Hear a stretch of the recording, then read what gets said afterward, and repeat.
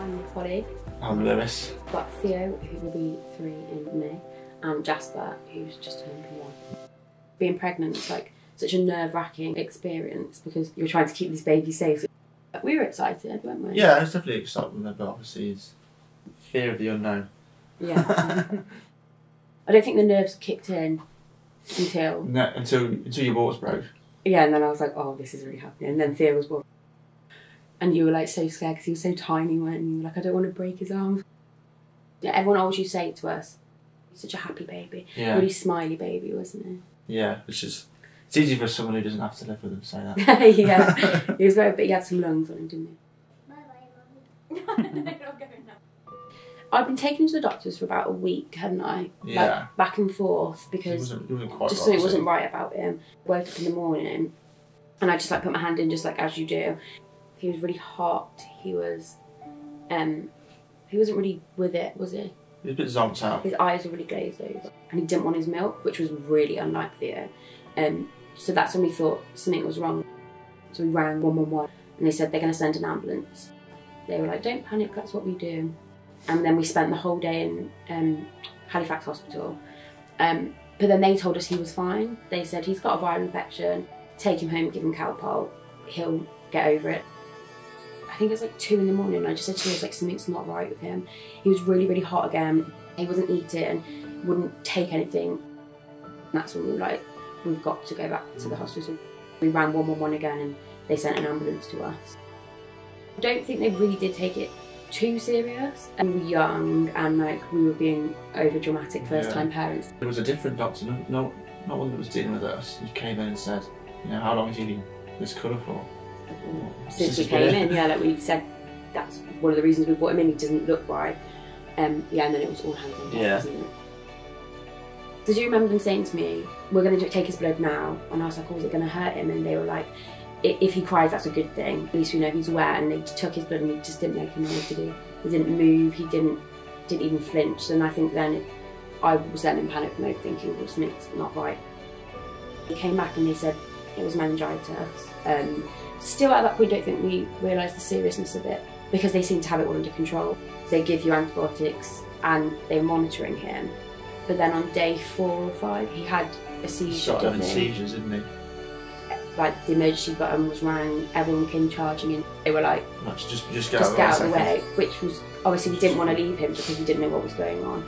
But then they moved us into high dependency. They just kept saying to us, didn't they, like, he's just not doing what we would expect him to do. His body's not, the infection's not going, he's not working. And then from that point, he'd have a really good day, and then he'd have an awful night. So I think we were on day 15. He'd had a really, really good day, hadn't he? Yeah. He'd like giggled for the first time, and then it was like early hours of the morning, and we were in the room, weren't we? And we were looking at him like something's not right. Like he just sort of went funny in the face. So we rang the buzzer and they came over, and then yeah, he just went into like his biggest seizure that he'd had, and that was 2 hours long. That was in the middle of the night. They basically wanted to put him into a coma so that his body had time to just like rest and recover. Yeah, and recover from it.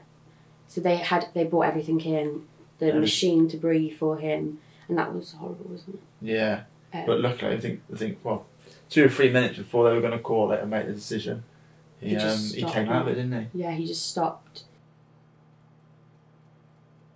But you also feel a lot of guilt because like you're meant to protect them and you can't protect them because you don't know what to do to protect them. And we went like 2, nearly 3 weeks without being able to pick him up because he was just covered in wires, and he was just constantly having something pumped into him, so he was wired up. He literally run out of veins on his hands. Yeah, you just had no veins, you couldn't even see them, could you? That was just horrible because when he was awake and they were doing it, he didn't like it, which he wasn't going to.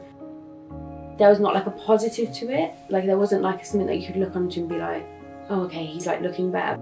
That didn't mean anything at that time. And I think it was just, we were just going hour by hour, weren't we? Joe. Oh, thank you. That was nice. I spent the first probably 17 days I didn't leave the room, left a shower and that was it. Everyone says sleep when they sleep, but it's obviously loud in hospital. Shifts, didn't we?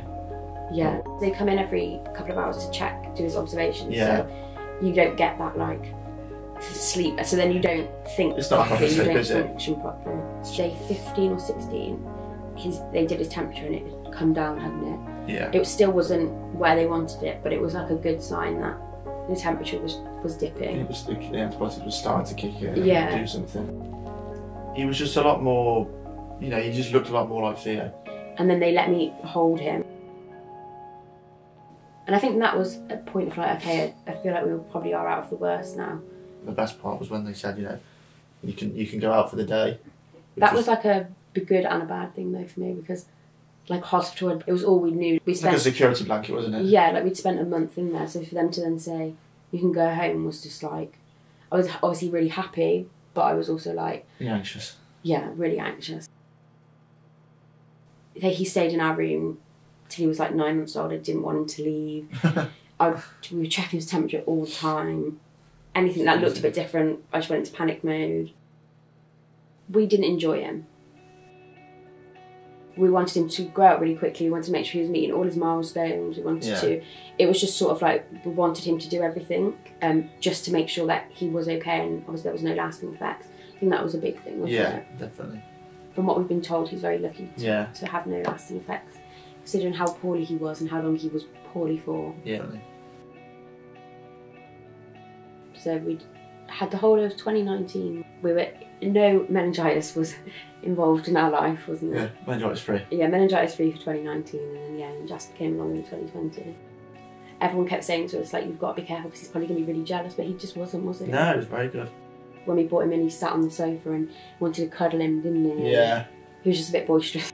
I think he thought he was a toy. Jasper was the guzzle belly, wasn't he? He eats and drinks everything. Yeah. He'd refused his milk all day. I couldn't get him to drink, but it was really odd. And he was really sleepy. He spent a lot of the day sleeping, which again wasn't really like Jasper at all. He was a bit of a cat napper. So I thought something's not right. But I went to the doctor and she gave me a letter and said, you need to go to the hospital. And then I asked her, do you think it's meningitis? And she was like, I can't say that, I'm not sure. And then she was like, I'm really sorry that you're going through this again. And then I think it hit me and I was like, she just knows something's not right. Yeah. It was all go, go, go when we got there with Jasper. The nurses were amazing, and like, some of them remembered us from Theo. Same hospital, same room. Same doctors. It was like the worst day shower you could have. They took him and said, we need to do a lumbar puncture. I couldn't go. No, it's not something you want after I'd seen Theo do it, and I do regret not going with him, but after you've seen one do it, you don't want to see another one go through it. He was on antibiotics for 12 hours, and then they took him off it and said that they don't need the antibiotics for the viral. And basically they just wanted to monitor him to make sure the temperature was coming down. And so with Jasper, it was just sort of a waiting game to see what he did and how he acted. He had to just do it himself. Jasper was in there for 4 days, and where Theo was in there for basically a month. Theo wondered where we were, didn't he? Like he did keep asking, like, he was like, where's mummy, where's baby? He was kept entertained here, he had all his toys, and so for him it was just like, he was getting all the attention, so he was probably like, oh, it's quite nice that the baby's gone away for a little bit. They're best friends, aren't they? Yeah, they're brilliant together. They obviously argue, they want the same toy at the same time.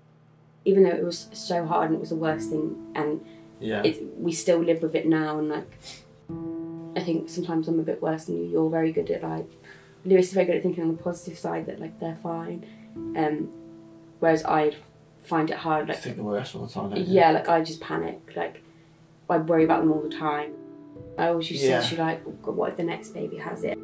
You just think because you've done it once, like it's not going to happen twice. Yeah, once is enough in anybody's lifetime, isn't it? Yeah, definitely. But I just feel guilty that they both had it, and like we're meant to protect them. Yeah. And like I feel like we didn't protect them. And I was doing my research of what was going to happen, what was going on. And I found meningitis now. I reached out to them, just wanted some answers, someone to tell me that I wasn't going crazy. And they were amazing, yeah. You know if your child, if your child's not being your child, you know. Yeah, and I think if you do it to the doctors and they're like, oh, they're fine, and you still don't think they're okay. Stick with that. Just don't. Keep pushing and keep taking them, and you know your child better than anyone.